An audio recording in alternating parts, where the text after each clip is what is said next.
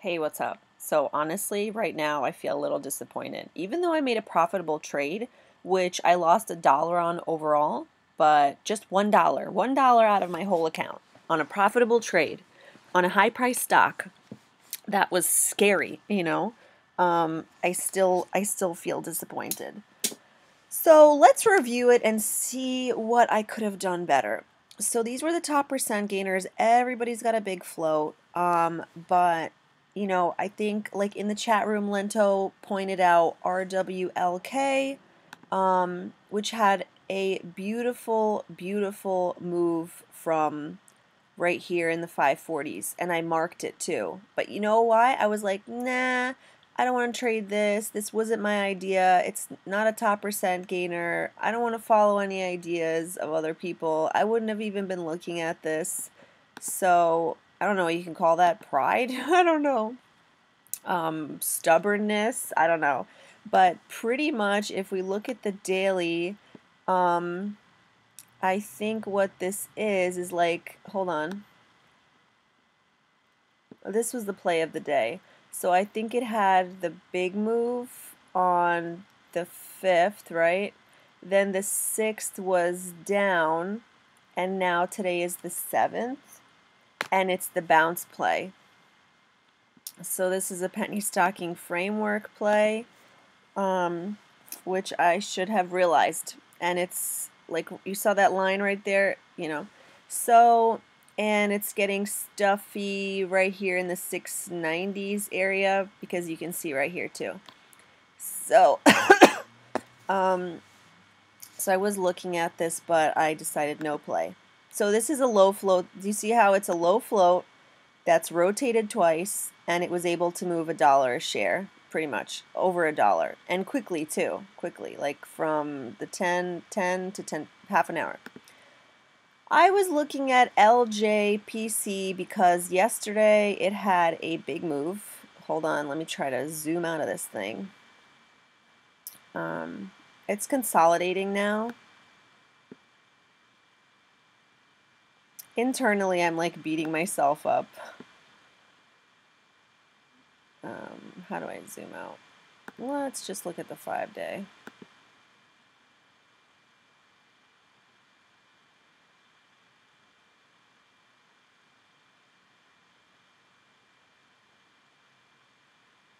So it had this really big move from the 6s, consolidated, had a pre-market jump, and I was waiting for the dip, my little scuba diver play.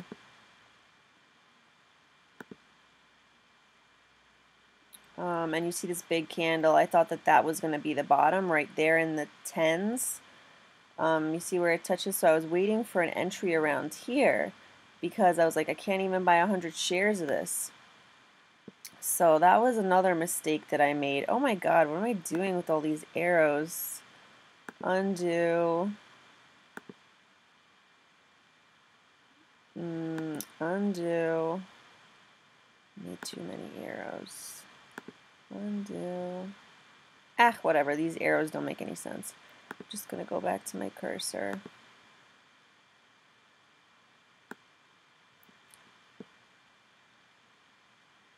So, I saw that it triple bottomed here. First, this candle on the 1-minute chart scared me out because I was like, oh, this is an indicator that it's going to dip below this level. But it never did, and it actually triple bottomed. It made a higher low right there. Hold on, let me go over there. So it touched back down on this level, there, higher low, right?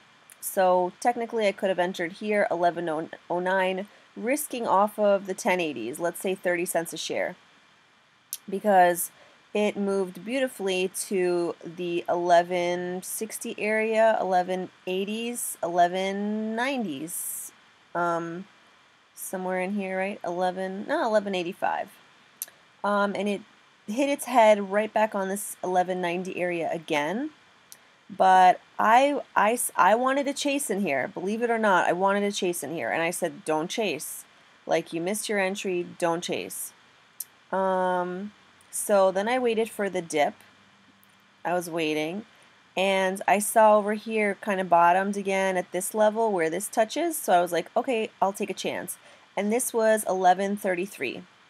So I got in, and I pretty much just waited. This actually scared me out several times. I set my risk first at what was it? It was like 11.19 because I saw that this was the bottom. Then I checked on the 5-minute chart because it was like 11.18. By the time I put my order in, it was already gone. So I was like, let me give it a second. Oh gosh darn it. I could have had freaking 40 cents a share. At least I was right. I was planning to exit on 11.90 after I saw it. But whatever. Oh my god, my profit. Oh. So then I moved my wrist down and I announced it in the chat room. I was like moving my wrist down to like 11:11 or so, 11:13.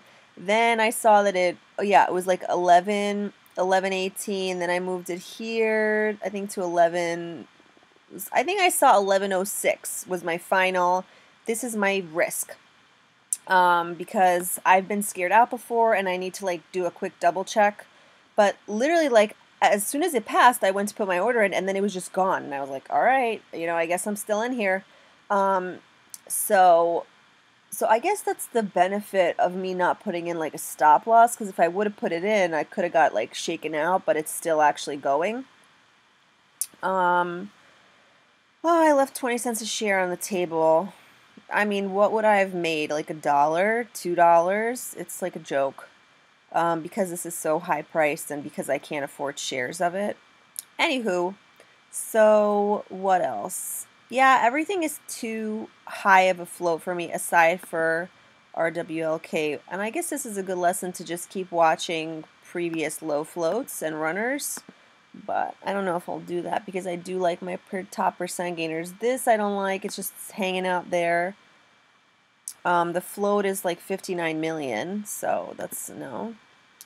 ETLK was on the watch. The watch list that Tim gives, I'm not interested in this one.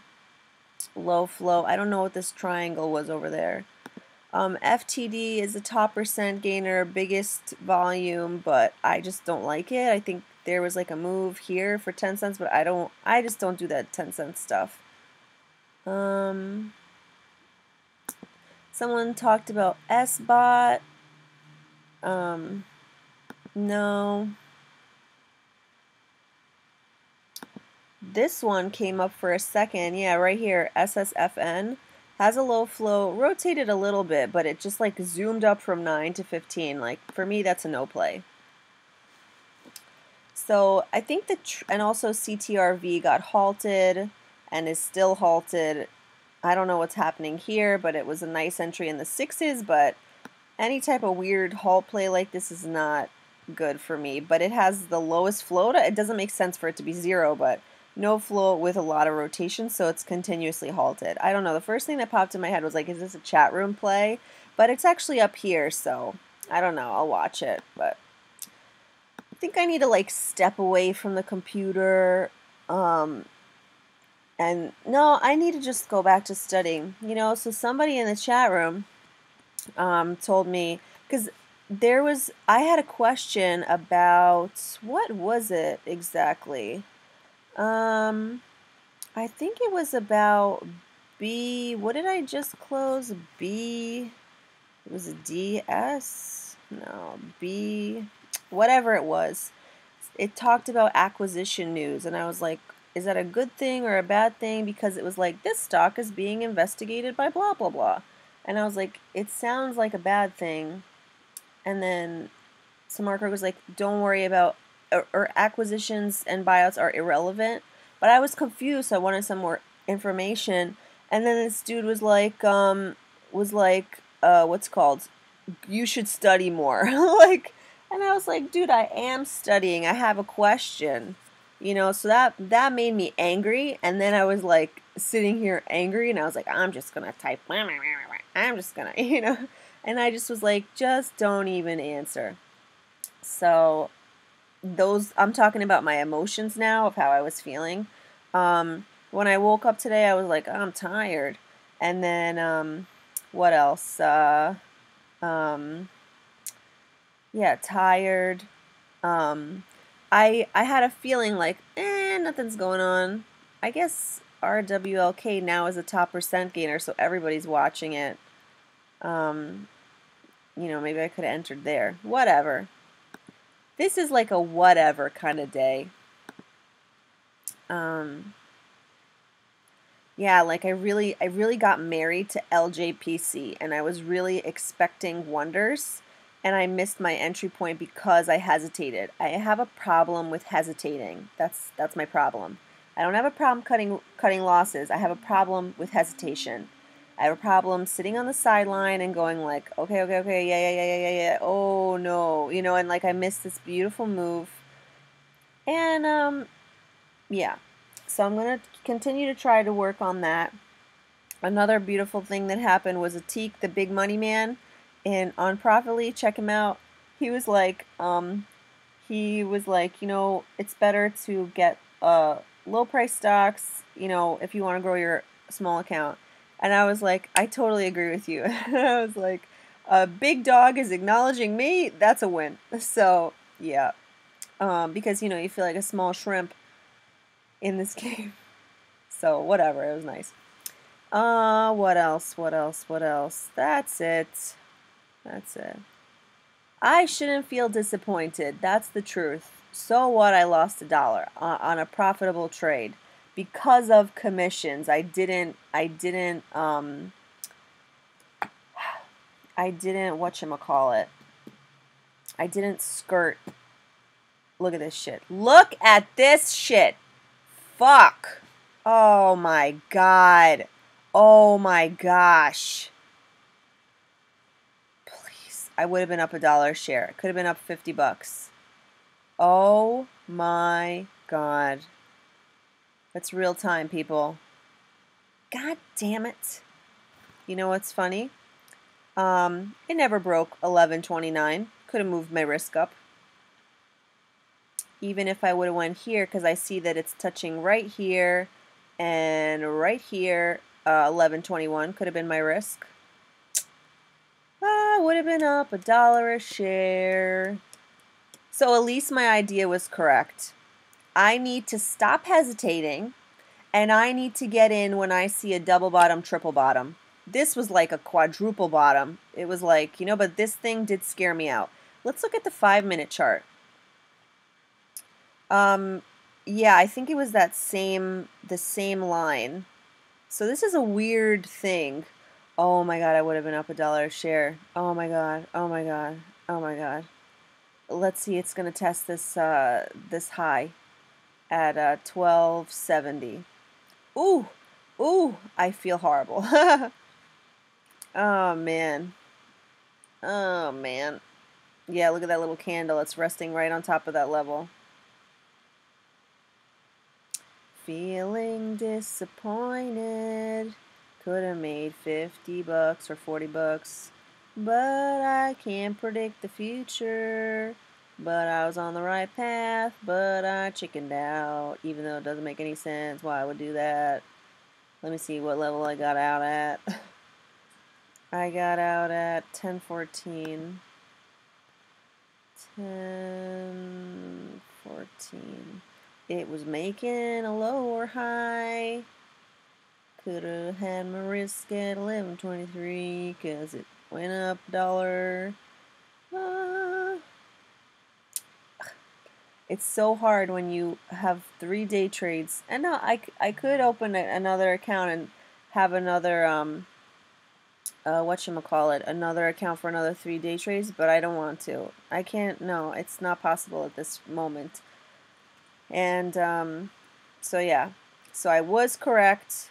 If I would have got here at my double bottom, you know, I might have been shaken out here, but even if I got in here at $11.11 a share, $11.06 a share. This girl keeps saying $1 a share. Yeah. So that's all. I'm done with plays until Tuesday. So yeah, I need to snap out of it. Snap out of it, Liz. Snap out of it. All right, bye.